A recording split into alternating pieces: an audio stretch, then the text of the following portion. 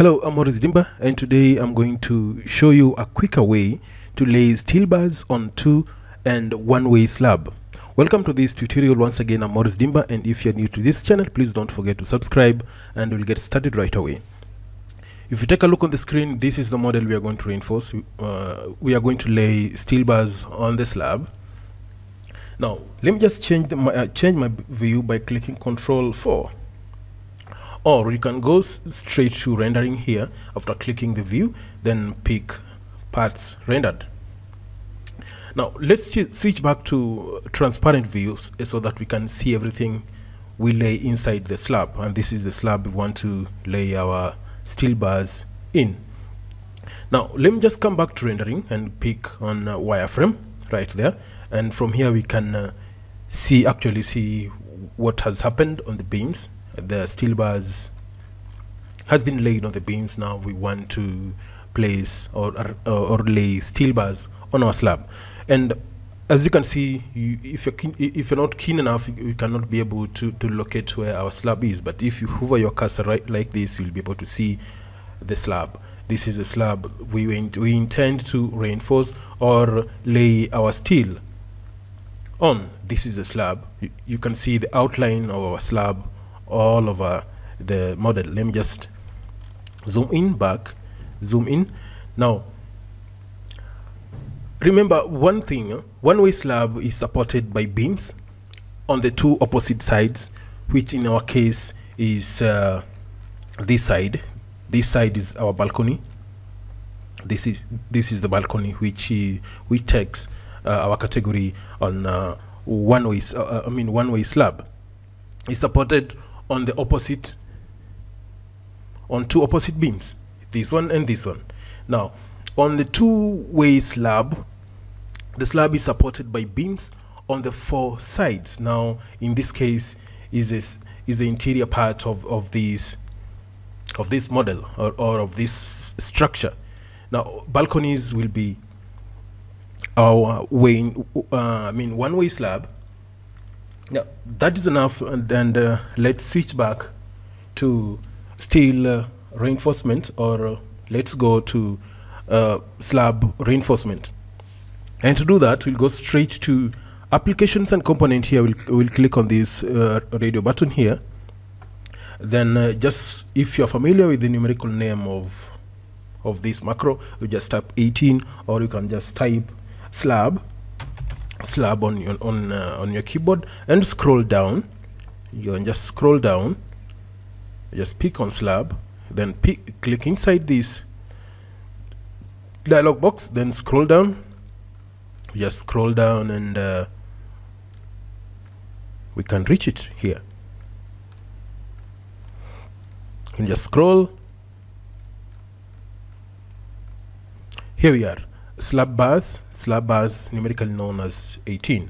Now we want to work with this macro. This macro will take us so quick in placing our rebars or arranging our rebars on our slab. Now I'll click on this. This one also works, but I'll show you on the next presentation how this one works. Now let me just today work with this macro on how to quickly lay steel bars on our slab. Now I'll go straight and click on this. Now the moment you click on this, you'll be able to read from the bottom end here that you pick on the object you intend to reinforce or you intend to lay steel bars on. Now let me just zoom in, and I want to target my slab. I'll hover my cursor just on the edge of my slab, and you'll see it is outlined right there. Let me just zoom out, and you'll be able to see the slab we are going to lay steel bars on. This is the slab. It's taking the entire model slab. Now let me just zoom in, and I'll go ahead and pick on it that it is the part we intend to lay our steel bars on. I'll click on it. There we are. With just a click, the steel bars has been arranged. Now what is remaining is now just adjusting the settings that will suit your requirements depending on the thickness of your slab. Let me just right click and interrupt just to exit from that macro. Then I'll click on empty screen to deselect everything so that we can just check it fast prior to double clicking on the bars that to take us to the a dialog box where we'll be able to manipulate the arrangement of our steel bars on the slab. Let me just come to navigate here. Then I'll want to just rotate this. I'll pick a point where I intend to rotate this model about. Let me just press that, pick on that spot. Then I'll just zoom in. Then I'll just press my left button on the mouse, and I'll be able to turn this round, and you can see how the steel has been arranged on our slab. This is how it looks. Now these are my settings, and I had prepared this prior to clicking on it. Now I'll just double click on it and show you how to place your own settings or measurements that will suit a particular slab thickness of your choice.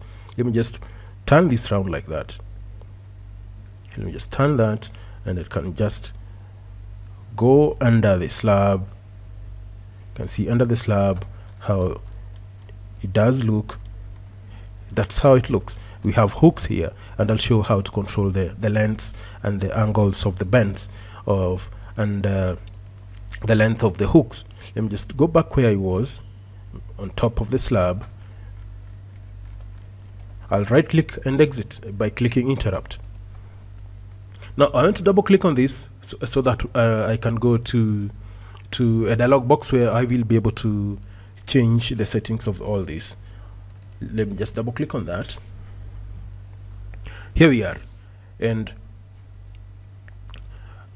remember also this macro, this dialog box it's normally bigger, mostly on some screens, and you might not be able to see the buttons on top here. And remember also to install Tekla structure screen controller, and you'll be able to find a way of how to manipulate this dialog box.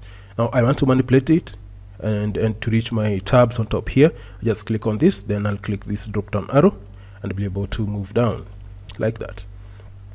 Now from here you can just look, we have the top bars and the bottom bars. This is the off distance from my formwork, and this is the distance of the crossing bars to the formwork. That is my preferred arrangement. Now creating the bars, I've picked both sides. The moment I just click, all the bars will be created on both sides, longitudinal and the crossing bars. Now on the primary direction, just leave it as that direction. Just give auto. Don't pick on any of this if you intend to move quicker and control things once they have been created. Now on the bottom bars tab, we have two categories here. We have this category and this category, the primary bars and the secondary bars. Our primary bar size is 12. This one here, you can see it's slightly bigger than this one. And the secondary bars running across is 8 millimeter in diameter, and it's also running center to center 200, and this one also running center to center 200. And the off distance between the edge of the slab, I felt 25 millimeter, and also all round 25 millimeter, 25 millimeter. Let me just scroll down so that scroll up so that you can see the bottom end here. Now end conditions left, the bends here are fed 90, and the length of my bend I give 20, depending on the thickness of my slab. This one here I gave it 90, same 90, and 20 here. Then let me just scroll down so that we can see, we can move to the next tab, which is the top slab. Let me just click that drop down arrow, then I'll come to top bar. Under top bar, the same arrangement. The primary bar similar to the bottom bar, which is 12 millimeter radius, diameter, and the spacing is 200 center to center. Same to crossing bars, which is the secondary bars in this case, is 8 millimeter thickness, running center to center 200 millimeter. And bar generation, I've selected group, not mesh. group, which means the moment I hover my cursor on top of it, everything gets selected, and I have the power to manipulate or if I change one particular part, everything uniformly take effect by changing or matching to what I've just fed on this dialog box. Now a crossbar location below. Now the settings are just the same. End condition, I gave it end condition left, and end condition top 90 degrees, band length 2020, and band length on end condition right, and end condition bottom 90. Length of that is 30 millimeter. This depends on the thickness of your slab. Now I just scroll down to reach other parts here. So the moment you've done everything the way you want it to be, or you can just pick my settings and try this. If you can do it yourself, will be fantastic. Let me just scroll down.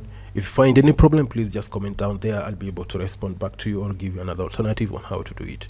Now attributes, we don't need anything to do with attributes. Maybe you want to name, you want to give prefix to your steel bars. In my case, I can just feed Y, and on the top bars, and the bottom and the primary bars, I can give maybe R, and the top one I can give maybe Y also, and this one also can give R. That's just an example, and you can define your way of giving prefix to your bars, and the numbering and the number starts from whichever number you want it to start from. In my case, I've left it on the default, it's to start at 1. Now let's switch back to top bars, just to take you on the settings that I've used, which if you intend to use similar settings to create your own, please let me just scroll down so that you can see everything here. Let me just scroll down, everything is there. Let me just scroll down once again, or up, and pick and click on the bottom bars so that you can see everything, so that you can apply the same settings to create your own. Now let's go on the picture tab. This is how it looks on a cross-sectional view. Now there we are, and we'll go straight away. Once you've done everything, you just go ahead and click modify and apply and accept. The settings will be picked and will be applied on your slab. That's how it's done. And let me just click on empty screen right there to deselect what I've just selected. Let me click rotate so that you can see how this thing looks. These are the hooks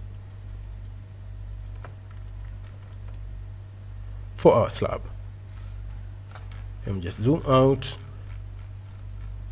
Let me just switch back to plan view. This is how it looks from the top. This is how it looks from the top. Remember, it has covered even on our one-way slabs, which are the balconies. This side and this side are covered automatically, and staircase part. Let me just press Ctrl 4, and you can see this slot has been also considered in steel bar arrangement on our slab. It has not been covered by steel, so that void has been left out, or it has been neglected for provision of our staircase. Now let me just switch back by controlling 2, by press Ctrl 2, and this will take us to a transparent view where we'll be able to see everything inside our slab.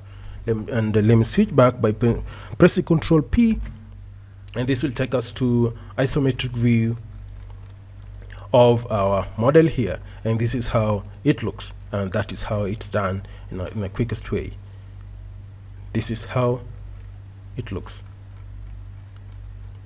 I didn't lay my beams, my steel bar on the beams here, but that is not a big deal. I've showed you how to do that, and you can do that by yourself. If you find any difficulty, please just comment down there. I'll be able to respond back to you. And at this point, I'll wind up, and thanks a lot for watching this video. I'm Maurice Dimba, and don't forget to subscribe, and let's meet on the next presentation, and bye bye.